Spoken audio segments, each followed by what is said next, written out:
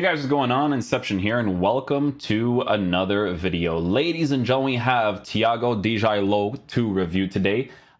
This card looks really saucy, to be honest with you. Like, so much sauciness on it. We're taking a look at a card who is 6'3", medium high work rates, 2-star skills, 3-star weak foot, so already starting off really hot on the card because the height is fantastic, the work rates are fantastic. Does he have an average body type? I'm curious. High and average plus. Okay, so he's in high and average plus body type, but look at the pace on this bad boy with the dribbling stats that he has. Okay, 60 for balance, but look at the rest of the dribbling stats. 84 agility, 88 reactions, 84 composure. That looks phenomenal. Okay, so I'm kind of hoping that his left and right movement is actually really sick. I'm really hoping for that, right? Because he's a tall player, great work rates. In-game player traits, he has none. He's going to be working with 95 acceleration with 98 sprint speed, which obviously for the meta of the game is fantastic. A lot of people may actually try this card out because of the nice little cheeky Renato Sanchez link for the full meta aspect of the game, but we're going to be taking a look at him in game.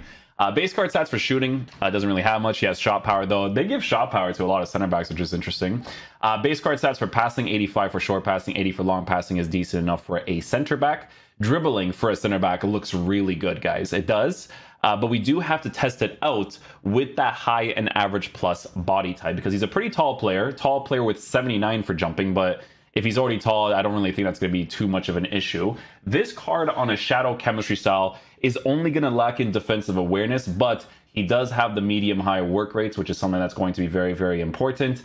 Base card stats for physical, he even has 84 aggression to work with the pace that he has as well, with 95 for strength and then 73 for stamina. So, to be honest with you guys, he looks really good. I would have actually reviewed the Chiesa card at the same time, but the problem is that he's actually extinct right now, so one of those situations. But yeah, we're going to test out this Tiago Djalo card in a nice little 4-4-2 formation. Again, this is not a formation that I normally use nowadays. It is for, you know, depending on the situation of the game, but this is a really good review formation because of the pressure on heavy touch with a little bit higher depth. We're going to be playing him in that right center back position next to Kimpembe. And we'll basically just take it from there. Whether or not I'm super into this card, I'm still, you know, for my main team, if I ever have the money, I'd still buy him by default, but I'm still going to give you guys a proper review because with the price that he's at, it's whether or not he's going to be like a crazy meta card. So yeah, we'll test him out in game and we'll see how beast he is. Hopefully he's good, man. Please be good, please be good, please be good. I really hope he's good. Please be good. We'll take that. Thank you very much, sir. See what his dribbling is like. Dude, he's so tall in game. Look at him. Oh my goodness, he's massive. Look at this guy. Come on, Tiago. Get the pass off. Yes. Oh my god, he's fast with height. I think I'm gonna love this card. Let's go. His dribbling, I actually like. Like, considering how tall he is, I do like it. Manual control here. Tackle off. Oh, yeah.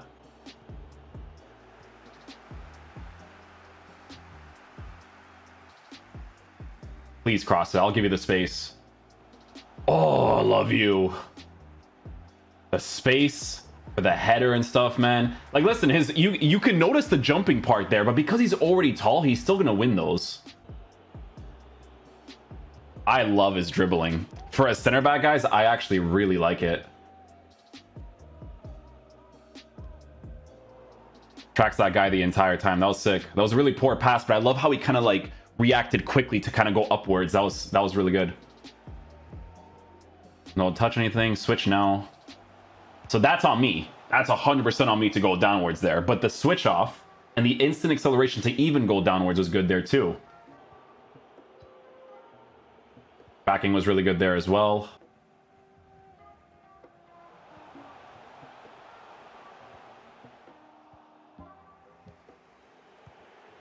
His passes with his like strong foot, weak foot, honestly doesn't really matter. Make that pass, please. Switch. So I was super far away from him, but he actually still went for the blocking animation, which is good. Tracks that guy the entire time again. We need a second man press here. Oh my. Kimpembe, probably one of the best center backs in the game, but hey, it happens, right? Those are the ones I want. I'll trigger shield. Block this area here. Run quickly. His movement, guys, like left and right, it's really good, man. And you know what's really helpful is because he's such a tall player, and the fact that he's tall and he can move like that is so sick. Nice. Poor pass by him. Djalo, again, very fast to respond to it. That would have been sick.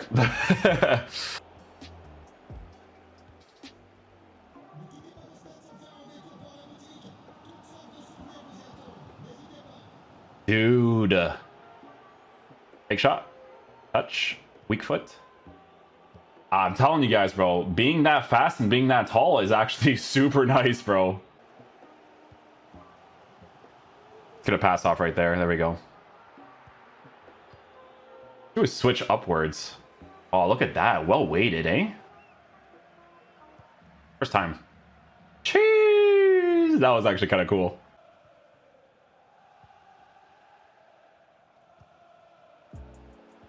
Nice. Just had to hold that general area there. Donnarumma, obviously, probably the most consistent goalkeeper in the game, actually pushes out immediately. Little switch again here. Nice.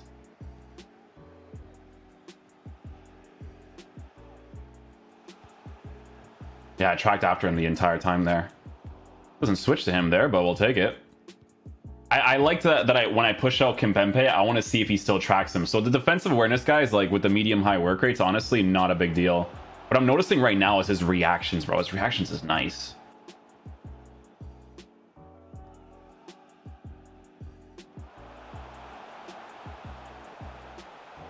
So that one is a fantastic slide tackle animation, but I was just too far from the attacker to get it. But I like that he didn't actually challenge him there. He didn't touch him, even though mine was super, super far.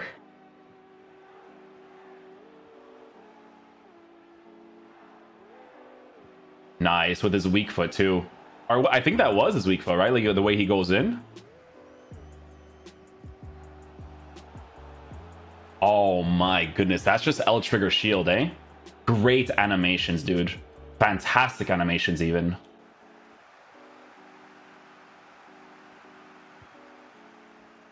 Look at the transition speed. Look at this. Look at this. Look how smooth it is.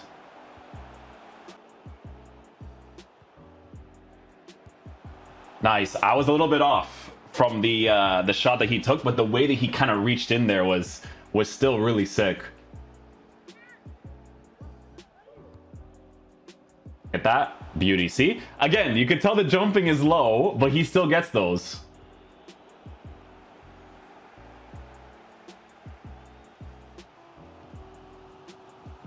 Not going to control him here. Now I'm going to switch to him. Switch to Kimpembe. Switch back to him. Go for the challenge. Look at that.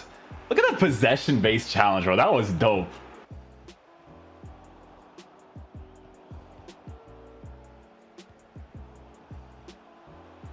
Oh, love that. He actually, he was magnetized to the ball right there, too. That was sick.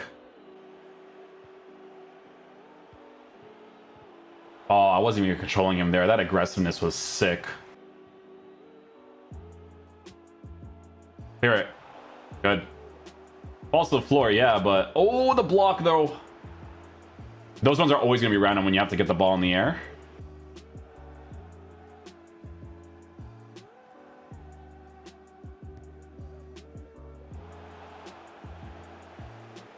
I'm going to manually run with him. Dude, it's so fast for his body type. Now I'm going to switch off of him. Look. Back in position. We're going to switch them again. Hold this area here. Switch. Switch again. His animation choice there was really good. Yeah. Super possession-based again, man. Sometimes your players just miss the ball, but it's the animation choice that they make that's very important, dude.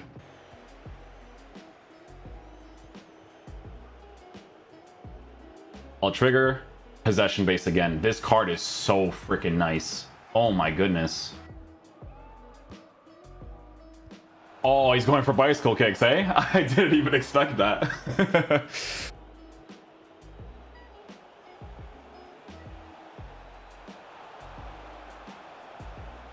marking was incredible there. The way he switched off right there. Oh, and the tackle. Let's go. Okay, guys, so final verdict on the new Tiago Djalo card. So I'm super content with how this card performs in game, especially since he's Portuguese. So we got Portuguese meta players out in these streets, but I loved using this card, man. He was really solid. And the reason being for this, guys, is because they've given him such good things to work with that high and average plus body type that it's really good and noticeable in game because of base card stats for physical being as high as it is as well, right? So here's the thing. You've got 95 acceleration, 98 sprint speed to work with 84 aggression. The fact that they've given him an extra aggression stat is fantastic. Defensively in-game, couldn't care less about the defensive awareness because his medium-high work rates is going to be good enough for a card like this.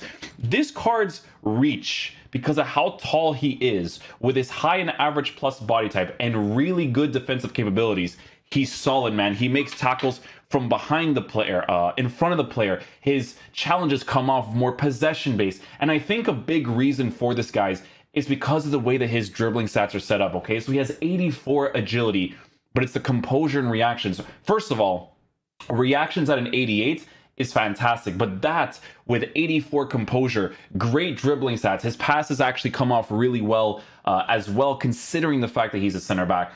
I really enjoyed using this card, man. I think he's a very sick player. That link that you can get between him and Renato Sanchez is going to be massive, especially if you work with a 4-2-4 formation, right? So if you were to do something like this, 4-2-4, and Renato is the guy over here, and then you have Djalo over here.